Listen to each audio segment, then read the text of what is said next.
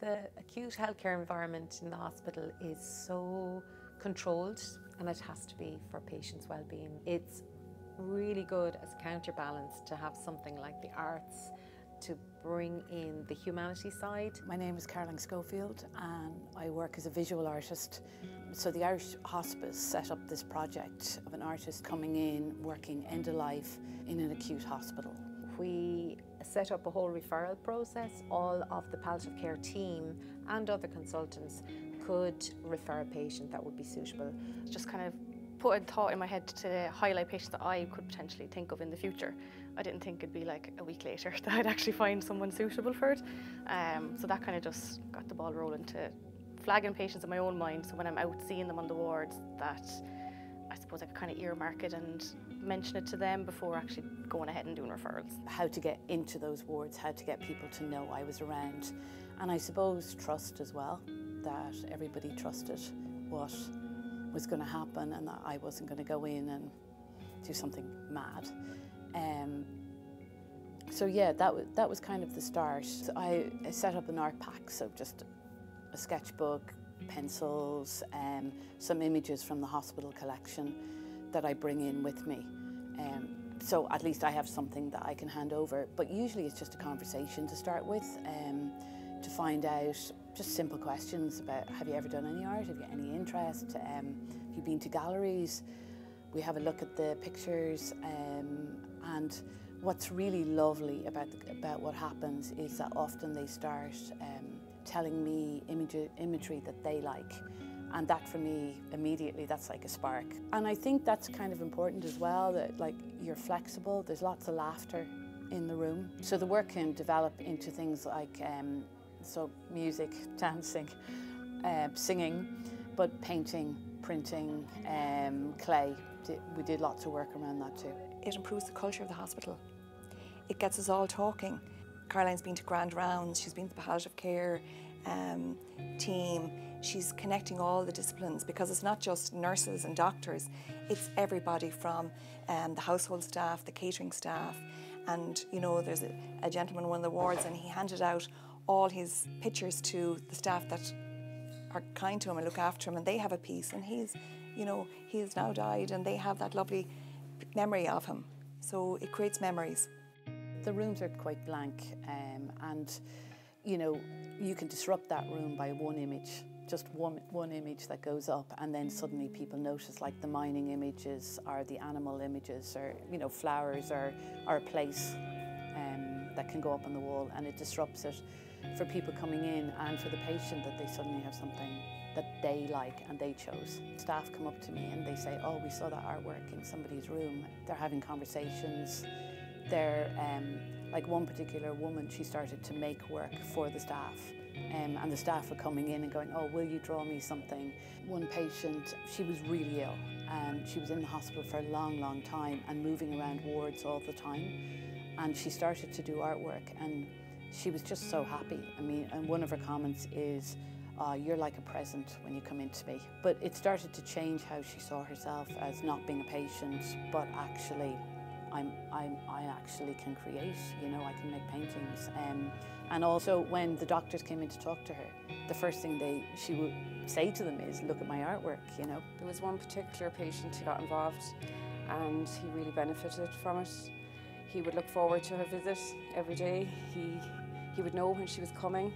And then after participating in doing art, he would actually share it with staff, so he was much more engaged with staff. It resulted in more communication, better communication with staff too, and I suppose an improved stay for him. For us, it's all about the process and trying to make people better. But for people who come in, you can feel that they're completely at sea. You know, they've lost who they are. Suddenly, they're not in control, and so what I've seen with the benefit is that suddenly someone reaches out to them, somebody who's not a health person, so they're getting instructions from people all day long. They're kind of frozen to the bed, hoping things will get better. And suddenly somebody comes in and really doesn't want to know about their illness or how they're doing, but just wants to know, how are you coping as a person? And you know, if you can't verbalize it, well, here's a method where we can try and bring forward something, bring forward your emotions. And I have seen Caroline work on the ward with 1 or 2 patients who were, you know, here with multiple medical issues, multiple psychological issues, and you've seen them engage with her, and you've seen them smiling, and you know, you've seen them suddenly find themselves again as people. And you know, we have to remind the doctors. We have to remind the doctors that look what this person is doing. You know, it's not just about their blood pressure or the temperature. It actually is about them as a person. And you know, we do try and teach our doctors that you're seeing someone in bed, but actually they have a whole story. And even just to go in and see in the room that you see somebody doing, you know, drawing their pictures, or even that lady, she came in just for today, but she had her notebook and she still had her black and white pencil doing some drawings, even though she was very, very ill, but she was still enjoying that, and the conversation, even the distraction away from her sickness. Art can be anything. And that was the wonderful thing about Caroline, was that she adapted her how she used art with every patient. So it wasn't that every patient was able to draw, so they discussed images, and Caroline had a lovely pack where she had just images that started conversations. And sometimes what they just wanted was to talk. Within my role, a lot of patients I suppose might lose the use of their hands, maybe due to certain medical conditions. So it was amazing, actually. Caroline was able to adapt the art to the patient's needs. So she was able to do art with a patient of mine through putting the paintbrush in his mouth. So it was really inclusive, and it was a real, I suppose, eye-opener. It gave the patient a kind of a sense of worth, a bit of self-esteem. And it was a really good social kind of interaction. So I knew the patient quite well, but there was things that Caroline spoke to him about that I didn't know about him at all. And there was pictures up in the room, so that was a really lovely way to bring that conversation, make the treatment more personal to the patient. To have somebody else who doesn't come from the medical side is definitely what a lot of people need. They're just sick of teams and doctors and physios and everyone coming in at them. That someone who's even dressed not in a uniform must be refreshing to have someone like that come into them. So to have that in the toolbox to have, it's a great thing to have, yeah. All the moments that I'm there for and things that happen and that people will never know about, like one-to-one things that are said, are just the laughter. But whatever it is about art is that it's just what it brings up or what the person finds out. Like somebody said to me the other day about, we'd worked together, and he was walking down the ward with me afterwards, and he goes,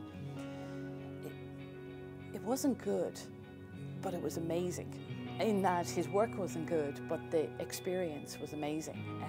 And what we talked about on that time out for him. It showed us what's important.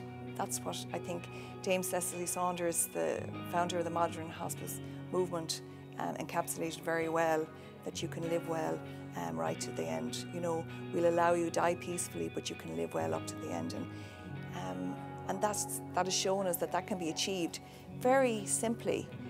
You know, it doesn't have to be big gestures. It's small little things that can make a major ripple effect. And I think that has happened here in St. Luke's.